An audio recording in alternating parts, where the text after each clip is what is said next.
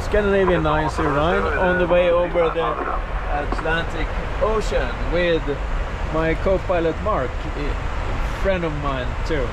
Let's talk about pilot comfort. I got a question about pilot comfort on the Airbus. First, the Airbus is really good plane for the pilots, because you see here we have the side stick and nothing between my legs, so then you can shoes off and put the feet high on the footrest, which is really comfortable. We have adjustment for the armrest.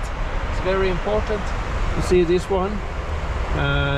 I have the Fox 5 as my personal preference for my arm, and it's pretty important, because if you have the correct angle you can use the side stick much better, because I want this to support my arm. Then with small movements on the side stick I get more precision when I fly the plane. So this Airbus side stick is really good. I definitely like it. Then we have adjustment for the seat. It's down here to the right. It's electrical. I can go aft and forward and up and down like this. And if I don't have any electrical power, I use the controls back here. And here is very important maneuvering arm. I can use this one to recline the seat, which I use to find a very comfortable seating position if I take a nap or short relaxation. So I go full aft like this and full down, and the feet on my footrest. This is the way to relax. Because it's a little cold here sometimes in the Airbus. We have floor heaters, foot warmer, and it's warm on the floor, but for my knees it's a bit cold. But with the blanket over my knees it's much better. So now I go back again to the flying position. Food time.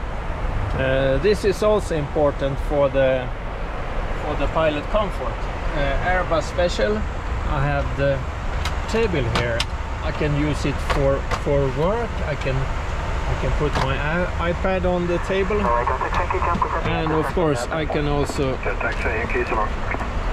put food on the table. Very practical.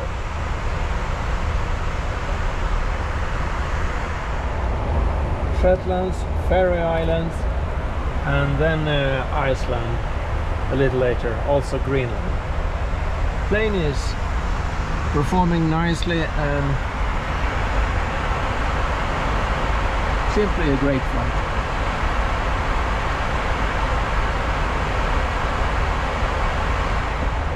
Down with the fuel and time to rest.